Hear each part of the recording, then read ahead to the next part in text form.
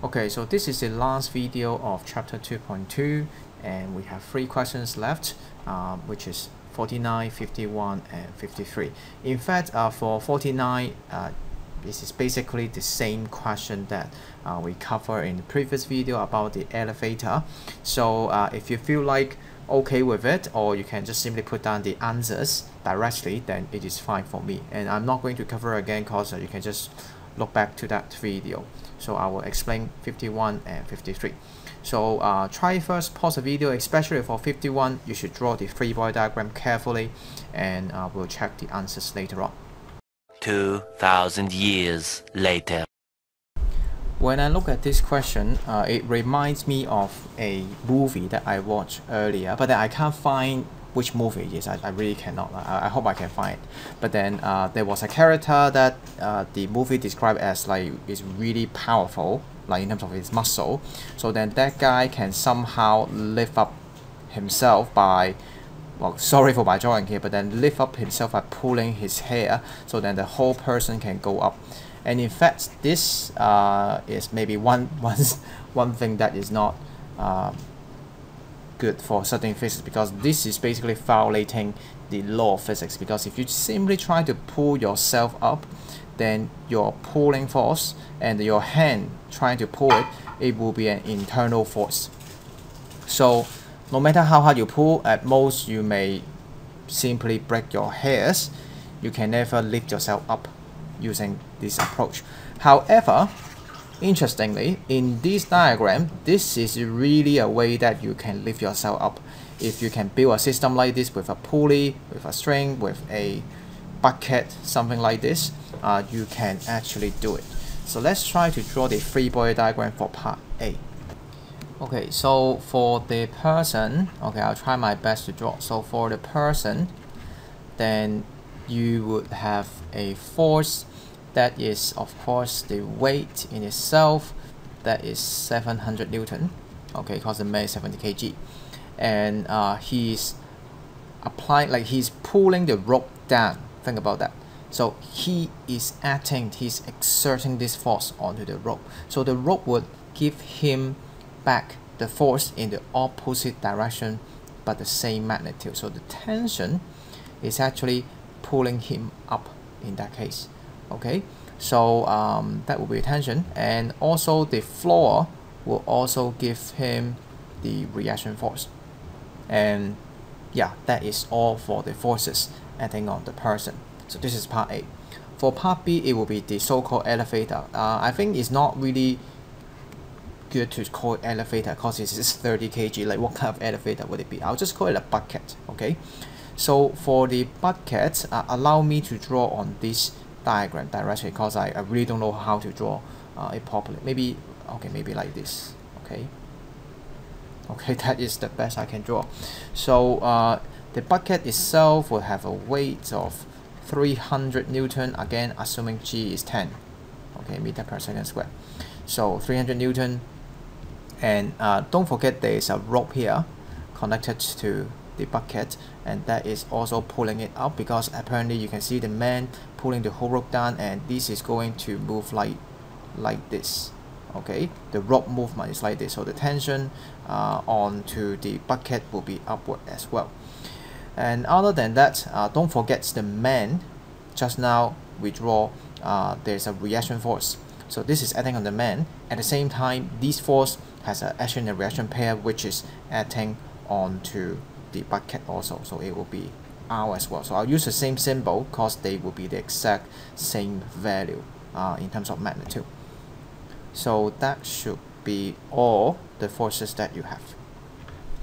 Okay, for part C, we know that now A equals to 0.5. It really doesn't matter whether it is the bucket or the person, because they must move together again, right? So the question wants you to find the value of R. Again, it doesn't really matter which R values you find, because they are the same in magnitude. So let's just try to apply F equals to ma, because we already got the diagram. So for the case, since it said it is upward, so we will define upward as positive. And so for the man, we will have T plus R, because both are upward. and then minus W equals to MA. So we know T, we actually don't know T, we don't know R. We know W is 700, M is 70, A is 0.5. Okay, so we could express T plus R equals to, this would be 35, so 735 Newton. Well, let's just get rid of the unit first. Okay, so this is for the man. And then for the elevator, we would have F equals to MA, and then the upward force is T minus R minus W equals to MA. Okay, and T we don't know, R is also unknown, minus the W for this one, that will be 300 equals to 30, A is 0.5, leading us with, this is 15, this is 300, so T minus R equals to 315 Newton. Okay, so we have two equations, this is 1, this is 2, and you want to find R, right? So finding out, I guess the easiest way is to do, if you add them together, then you take away out, right? So other than that, instead of doing that, we would be doing 1, okay, I'll try to save space here, 1 minus 2. Okay, so we have T plus R minus T minus R equals to 735 minus 315. So here, the T will cancel out, we would gain 2R, and on the right hand side we have 420, so R actually is 210 Newton. Okay, so we could find tension if you really want to, but then since the question didn't say so, so let's just forget it. Okay, part D. Part D is just like another similar situation but different acceleration, because they want you to find acceleration, but then now they tell you R is 300 Newton. So allow me to change here, but then I will hope when you are doing this question, you try to redo the whole thing again. And because of apparently I don't have space here, so allow me to erase and change some value, and the whole thing is actually very easy. So what you do is simply you have the original R, which we would now change it to 300, and then we don't know A. Okay, so same for the blue one, that is the bucket, we would not know the R. Okay, we know the R, we don't know acceleration. So let me erase this and erase this as well. Okay, and then we now know is 300, and then A is the unknown, and so yeah, we don't know this as well. So we have to calculate that it would be T minus 400 equals to 70A, and then for the bucket it would now be 300 as well, and then A is the unknown, so leading you to be T minus 600 equals to 30A, and so you want to find acceleration, so you want to take out the T. If we call it equation 1, equation 2, and allow me to erase here, then I guess the easiest way to do is to have 1 minus 2, so T minus 400 E minus this one, T minus 600 equals to 70A minus 30A. So on the left hand side, T will cancel out, giving us positive 200, because this negative minus negative is positive, right? So positive 200 equals to, this would be 40A, and so eventually A will be 5 meter per second squared. And yeah, that is the answer for this question. So I think the hardest part, as I always heard from the student in the past, that saying, oh, this question is really hard. I think the hardest part is simply you have to draw the free body diagram correctly. Okay, so this is really the most important step that you have to do whenever you do forced equation or forced question. So make sure you learn it properly and do the free body diagram always. Even if they don't ask you to draw it, you should always do it also. Okay, last question. So I guess what we need to do is again the free body diagram. So for each of them, they of course would also have weight. Let's just call it W1, W2, and also the normal reaction M1 and 2, which actually doesn't really matter. Okay, so more importantly, it will be the tension between them, the most important. So, and here there is I would like to use the lowercase letter. So this will be the free body diagram of each box. So I actually cheat here, and just imagine I draw these two boxes separately. I'm just trying to be lazy here, so I don't have to redraw the whole thing again. So this will be the idea of the free body diagram.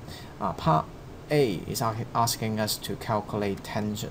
So let's just try to use F equals to ma to start with, like usual. So horizontally we have T equals to 10A. So obviously the A we have here will be the same as the other box. So for the other box we will have F, which is 60 Newton minus T equals to 30A. So we can simply substitute this. Well, you can call it equation 1, equation 2, and sub 1 into 2. I'm not going to write it, but you can do it yourself. So we want to find T, right? So we got to substitute away the A. So these obviously should be 3T, and so that would be 60 equals to 40. So T would equals to 15 Newton. Okay, so that is for part A. Part 2 is asking you, what if the two masses interchange? And in case you don't know, then I guess the easiest way to do is to just simply draw the diagram. Just really try to do it instead of just guessing, oh, maybe the same or maybe not. Okay, so I'll draw the diagram again. The size really doesn't really matter for the diagram. So here is 30 kg, here is 10 kg, and then I will draw the forces again. I guess I don't need to draw the vertical one. If you're okay with that, then I just need to draw the tension and draw the tension here. Oh, by the way, I actually chose going to the right to be positive. Okay, so here what we would have should be again F equals to ma for both of them. Here we'll have T equals to 30A, and here we will have force, which is 60 Newton minus tension equals to 10A. So once again, we'll substitute these into the other equation. We will have 60 minus T equals to, this time we should have only 1/3 of the T, right? If you can't follow, then just divide 3 for both of them. So you have 10A, yeah, that will be 1/3 of T. So at the end you have 60 equals to 4/3T, and by solving the equation you have 45 Newton. So interestingly, you'll find the tension will be different for each cases, but then something you need to know is the acceleration will be the same, because if you try to look at the whole question, what you do is interchanging the boxes. And so if you try to look at the whole thing as a system, then you can actually negate the tension, so you don't even need to think about it. You just think about this whole thing is just one system. So it's one thing, one chunk thing of 40 kg, and then it has a force of 60 Newton. So no matter how you put them, 10 kg first or 30 kg first, they would have F equals to ma, and then 60 Newton, 40 kg A, and then acceleration will be 1.5 meter per second squared. So no matter how you put it, they always have the same acceleration as 1.5 meter per second squared. Of course, tension will be different, but then if you substitute this A back to the one behind it, so 30 or this 10 kg, then you can see that obviously then you will have different t when you substitute into this equation. Okay, so this is the reason why. Or you can think about this: if it say in the later case here it is 30 kg, and in order to keep this bigger block to have the same acceleration, then the tension has to be greater comparing to this one. So that is some interesting idea you can find out.